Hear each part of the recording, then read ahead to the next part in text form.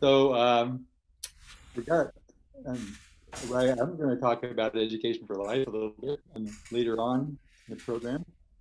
Uh, but I wanted to start with the topic for the day.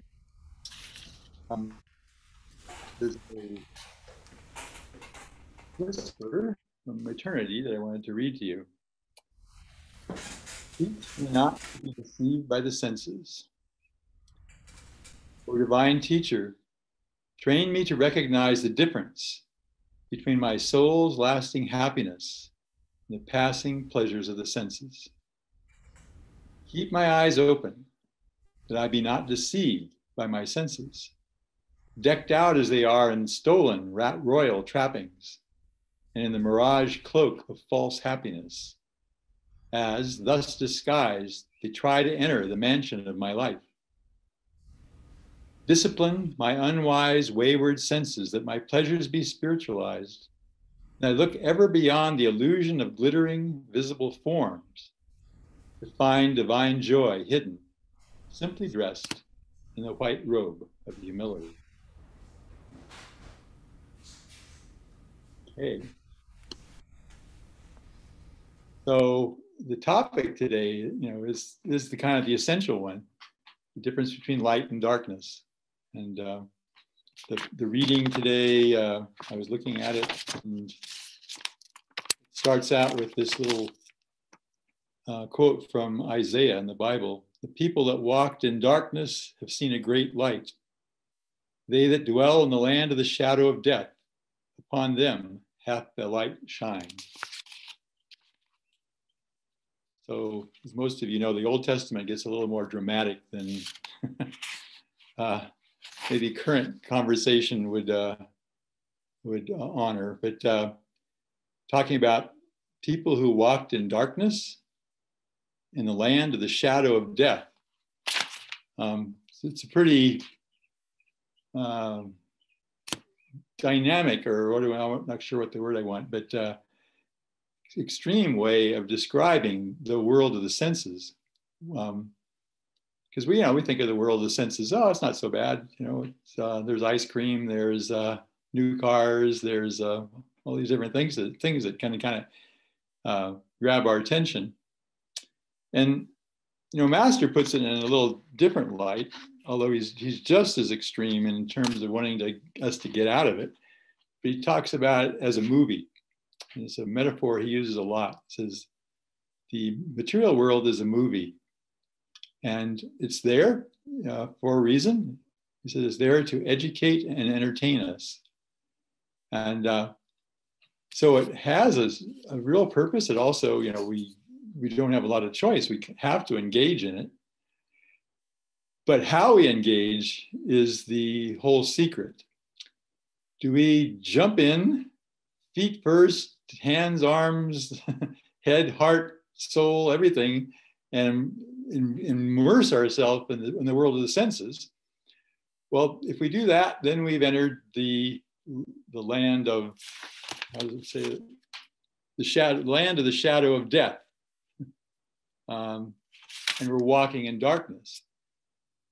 Because, of course, we all know this, that people wouldn't be here at this service if they hadn't at least started to re-examine this, that this land of the senses is incapable of satisfying us. It simply cannot. It's just simply like comparing asteroids and peanuts. They're in two different realities. The senses have their reality. They have a whole way they fit together. But the pleasures of the senses are inevitably, they're passing. They're superficial. We can get tired of them very easily. Think of that. You take your favorite flavor of ice cream, and then imagine yourself eating it nonstop for a day and a half, or even nonstop for a couple of hours. You would get really sick of it really fast. And it's just the way of the material world. It's why automakers are constantly coming up with new cars, because they know that if they put the same car out there, people wouldn't be drawn to it anymore, because you get tired of it. no matter what it is. So we have this challenge in front of us. How do we approach it? How do we deal with it? Well, most of the people on the planet right now are just lost in it. They're lost in this way of darkness. They may not have, they haven't gotten to the point where they want out. Otherwise, they would start seeking, and then they would find some answer to their search. So most of this planet is simply people in the darkness talking to other people in the darkness, and it's simply it's not going to solve anything in the long term. So, but gradually, one by one, we start to question. We start to say, "Wait a minute! I think there's got to be something else. This can't be all. This can't be. If this is all, I'm out of here. I got to get something else that's going to draw my attention." And so we start looking for a way out. And Jesus says, "Seek and ye shall find. Knock and the door will be opened." So that's all we really have to do, is start to ask, start to put out that energy of what else is there. It doesn't have to be a nice, neat prayer, because often people in that stage, they don't have any real concept of God, what God might be. And maybe they've rejected the whole idea of God altogether because it was presented to them in a way that was not very palatable to them. But you start to get to, you do put out this kind of cry of desperation. Swami's story is a great model. He's in New York. He's 23 years old. He's gone through most of college, although he didn't finish because he wasn't giving him the answers he wanted. He's considered pretty much everything, being a hermit, he's just floundering and thrashing out to say, what in the world is this place? And he goes to that bookstore downtown New York, and he goes back to this book that he'd rejected a couple of weeks before because it was dedicated to an American saint. And he was so turned off on America, the America that he had been raised in, that the thought of an American saint was totally repugnant to him. It's impossible. It couldn't possibly be, because I know America. I've lived here. I've been here for however many years he'd been in the United States. And he goes back to that book because he feels drawn to it on a different level. He feels drawn to it not on an intellectual level, not through the senses. He doesn't feel drawn to that book through the senses. He feels drawn to it through intuition. And maybe for the first time in his life, maybe because he's so desperate, he decides to honor that intuition that he's having, even though that intuition may not make sense. It may not be logical. I know my own experience with the autobiography of Yogi, I was brought to it exactly at the right moment, because I was also extremely desperate at that point. If I'd been brought to it 6 months earlier, I would have closed the book on the 3rd page, because they started talking about miracles. They started talking about things that I could not relate to from my Western intellectual upbringing, and I would have rejected it. But just like Swami, I was desperate, and I read that, and because I was drawn by something deeper, it didn't bother me. It didn't bother me that Lahiri Mahashaya was manifesting in a meadow. I just said, okay, maybe so. I don't know. But there's something pulling me in this way. And that was what, of course, Swami was feeling too. And the power of Swami's connection was so strong that he basically closed up shop in New York. He got rid of everything. He hopped on the next bus he could get on, and he went across the United States to Los Angeles. So that kind of pull is, it kind of depends on the desperation. And if you're kind of only a little mildly irritated at the material world, maybe you won't make that jump. You might say, that's interesting. This guy's talking about something else. Maybe I'll check back on it later. But if you happen to have the blessing, it doesn't look like a blessing at the time, the blessing that everything else is cut off, everything else looks like a dead end, or it's a dead end because you've checked it out. then that power of that pull is going to be tremendously helpful to you in getting on the path and getting into the spiritual work that we need to do. So it's a wonderful dynamic that we can see. We have to, basically what we have to do is relearn. We have to relearn how to relate to the material world. And it's a very long process for almost all of us, unless we have amazing karma from past lives or we had incredible karma in this life. Because we're having to kind of whack our way through the wilderness of delusion that we've been living in for so many years. And we've made so many commitments to the material world, things that we've said, oh, this is important. I've got to do this. I have to take care of this. I have to, all these have-tos that we've done because we think the material world is the full reality. Well, once we get on the path, we're having to learn to approach it in a different way, that the material world is only a limited reality. It is real, but there's this whole other world of the spirit, world of the non-sensory experiences that we can have that we have to learn to integrate. So we go out to buy that new car. Well, we've been raised to look at, well, I think about horsepower is important. I think that having a good color of the upholstery is important. All these other things that I think are important that I used to put at the forefront of my interaction with material world. Now I have to put it in the back seat. Now I have to say, Master, God, gurus, what car is right for me? What car do you want me to have? And then put that in the front seat and say, okay, and then whether it has the right color, well, that's not so important. That's the story of that lady that Master gave a pink rose to, and she looked at him and said, oh, I wanted a white one. And he says, I'm giving you a pink one. Just like, okay, don't worry about that, those little things anymore. Just get in tune, get in tune. Well, of course, what do we get in tune with? Well, we have the blessing of having an avatar that we can work with, or actually a whole line of avatars. But what is an avatar? It's simply somebody that figured it out, that how to put the material world in the right perspective and learn to work through that on all levels. There's simply no other level that can test them anymore. They understand it completely. There's nothing in the material world that's going to put their consciousness and capture it in a little tiny bubble that most of us have lived in the past. So we know, we work with Master. We don't really understand who Master is. It's impossible for us, but we try to look for ways that we can connect. We chant, we have Sunday services, which is wonderful. We meditate, which is best of all. The fact that you guys are meditating is fabulous for an hour before this talk.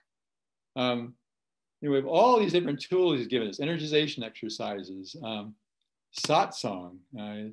He talks about how Satsang is stronger than willpower for almost everybody, until your willpower gets really strong.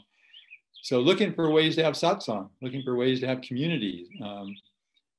So we have all these ways, all these tools that we've been given, and it's all basically to learn how to relate, I'll say properly, to the material world.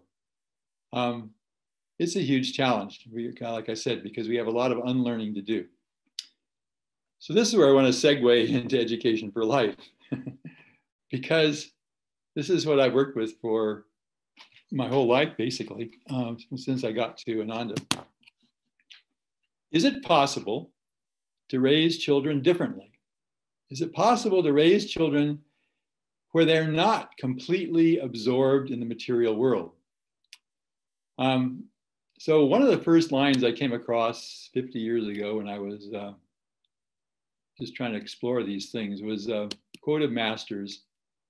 It's in the Bhagavad Gita, his commentaries in the Bhagavad Gita.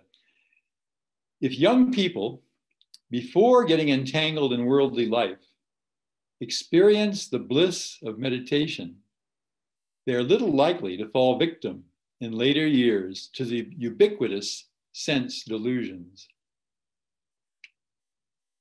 So he's pointing out here a possibility. It's a possibility that he started, or what's the word I want? He pioneered back in Ranchi in 1916, 17, 18, and 19, before he came to the West. He started a school. Why did he start the school? Not because he wanted to get special SAT scores or get people into college. He started a school to show that you could actually train children, not train, train's the wrong word. You could support children in cultivating their inner life. You could have a school that didn't just focus on the senses, that also empowered them on this deeper level of their own inner life. One of the teachers here at the village for almost as long as I've been here, Toby Narani Morehouse, wrote a book, Supporting Your Child's Inner Life. And that word supporting is so strong because children have an inner life. If you've ever been around a little child, they have an inner life. They come in with it. They come in it because they've been in another sphere before they come into this material world that's very vibrant to them still. And if they're born into a situation where nobody else has any awakening, nobody else has any sense of that there is anything beyond the material world, that inner life gets crushed pretty quickly. It's the blind leading the blind. Probably most of you had that experience. You came in with an inner life and nobody around you was able to cultivate it. Nobody else around you was able to recognize it, to value it, to see why it was so important, and to help validate it in you. And so it gradually died out, or died is the wrong word. It gradually went to sleep. Gradually went to sleep. And you might have, depending on your own experience, you might have memories of, wow, I remember this joy I felt. Swami talks about in the path, he talks about he was, I don't know, 4 or 5 years old, maybe younger. And he's under a table and he's arranged it so these blankets go over the edges of the table, reach down to the floor. So he's in this kind of a mini world that he's created. He describes the tremendous joy he was feeling in that experience.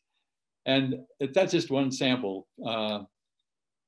The blessing of my life, one of the big blessings, is being able to be around little kids a lot, and kids that haven't lost that touch. And the experiences that they'll come out with, that joy will just come out in very unusual experiences, very common experiences sometimes. I have a grandson now, he's almost 3 years old. So they came up to visit about 2 weeks ago and they wanted to go down to the river. So we went down to the river and, we're just kind of hanging out together. And then I just noticed that he was really, we were in the water, but he was really drawn to the rocks. And we just started, playing with rocks. We started moving rocks around for about 45 minutes. And he was just absorbed in it. He was completely there. He was completely involved. And there was just this sense of expansion and peace that was coming out of him. Earlier in his life, he's starting to outgrow this, but when he was 1 and 2, his favorite thing was to swing. And I took him down to the whatever playground, wherever we were, and put him in the swing. Those little ones, the ones that hold you in because he's too little for the ones where he has to hold himself in. And I would just push him back and forth. He was in ecstasy. I called it baby ecstasy, baby samadhi. He wouldn't say anything. He wouldn't move his head. He was awake, but he was just in this state of absorption and with the movement, swinging back and forth.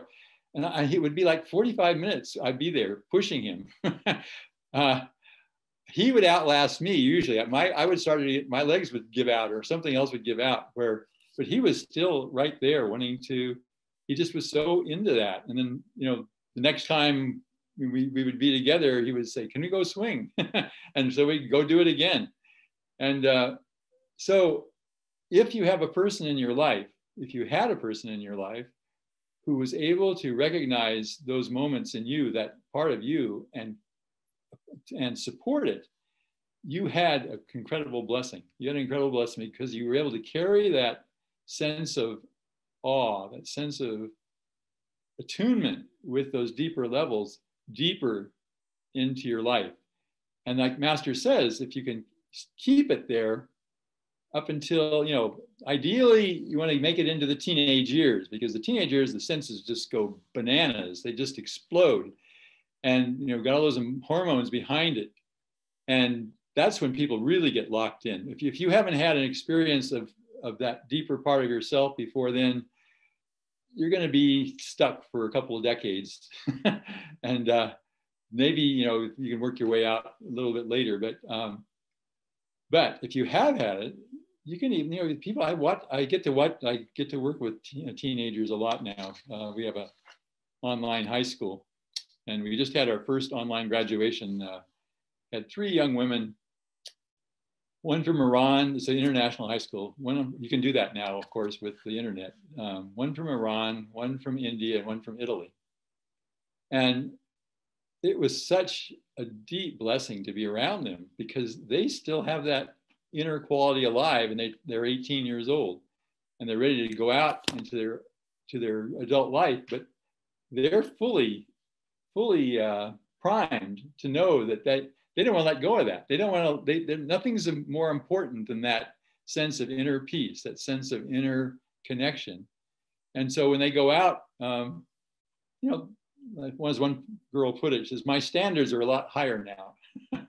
I'm not going to put up with stuff that a lot of people put up with."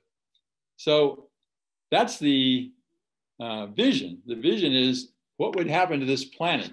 Imagine, what would happen to this planet if most of the people on the planet had that inner life still awake, and they were carrying that with them? We would be in a very, very different world. Can you imagine if your politicians all had that experience? That was part of them, no matter whether they were Democrats or Republicans. We would have a different way of relating to each other. We would have a different style.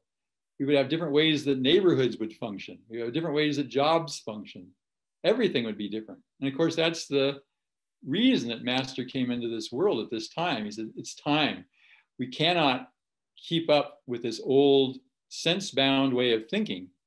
He even said it. It's just right now, if we don't awaken the spiritual life, we'll just simply destroy ourselves because the technology is so empowered now that we can destroy the planet. We all know that. So Master said, this is the timing right now is essential.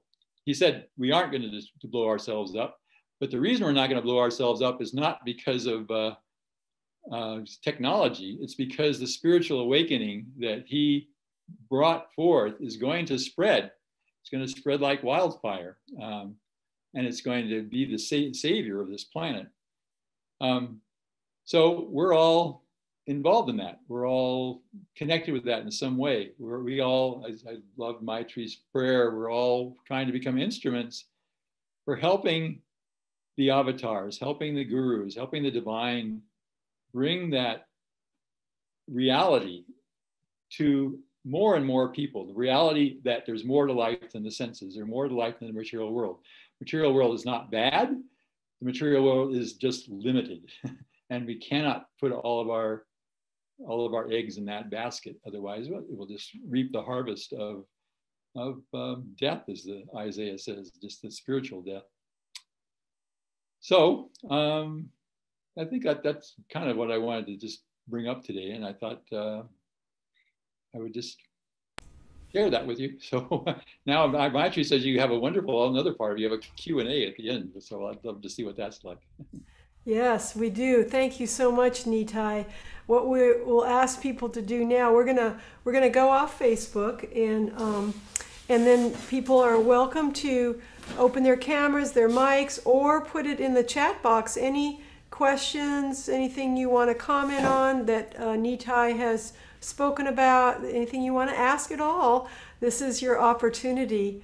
And I will start with just a little mundane thing, because a couple of weeks ago I was looking for that exact quote about what Master had said we're here to be educated and entertained. And I knew, I've heard it a zillion times, but I couldn't find where it was. I was wondering if you knew exactly where that came from. That's putting you on the spot, but if you by any chance do. I'd have to spend a little time, looking on the internet. But you try to pick up key phrases that you know are the exact words, like educated and entertained. Yeah. And put Yogananda next to it, and you have a chance to pull it up that way. I don't know where it is actually right now. Well, I just wondered because I was searching for it, and I was trying to do that on the internet, and I couldn't find. I knew it's there somewhere, but since you brought it up, I thought I would ask you. I start you off with part of that was, but so few are either educated or entertained. Okay. Well, anybody else have a question right off the bat? We want to encourage those that sometimes feel a little shy we'll take a moment, a pause here. We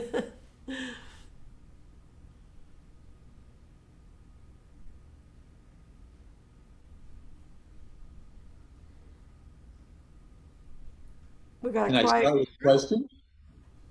Okay, somebody has a question. Okay, there's Linda. Okay, Linda. You have to unmute though. Okay. Oh, hey, Nitai. Yeah, so I've got 2 teenagers now. And, they were, unfortunately, our local center didn't have, a critical mass for a school, even though, we talked about it and we did our best and all that. But, and it's just difficult in a metroplex like this to find that kind of opportunity, I guess. And so I don't know, hopefully it's not over yet, even though there are teenagers. Do you have any other ideas about how we can keep them, engaged and exposed to things other than their screens? Oh, well, the screens aren't all bad either, although they can certainly get overdone. But in any avenue, your role as not only as a mother, but as a devotee, is just to encourage anything that takes them upwards, anything that brings them back to that inner self. So sometimes, if you look carefully in what's available on the screen, you can say, hey, I found this thing, I'd like to watch it with you, or I'd like to, share it with you or something. And, it's a give and take when by the time they're that old, which is okay. But maybe some of the time they will say, okay, mom, sure. And, you can share it with them and just trying to tune in. I mean, there's little things like, I remember Swami saying that Bambi was his favorite movie. And so, there's nothing overtly spiritual about Bambi, but there's a vibration in it that's uplifting. So you can, and then having a little discussion with them afterwards about, well, how did you feel? What did it feel like to, what did you see? What was your perspective? Engage them in a conversation so they at least have a chance to share whatever uplifting inner and awakening thoughts they might have, and you can be surprised. Again, you're not trying to teach them, you're not trying to lecture to them, you're just trying to open them up, ask them questions, draw it out. Again, that's that. I just had this thing with, we were trying to do some things in India right now, and this lady used the word inculcating. And I said, no, we're not trying to put something in there. It's already there. We're trying to just awaken it and draw it out and validate it. So, because otherwise you get the opposite. Most of us had that. Our religion was inculcated on us, and it was pushed on us, and we were supposed to receive it, and either you had to submit or you rebelled. So it was. It's not either. Neither one of those is a very healthy approach.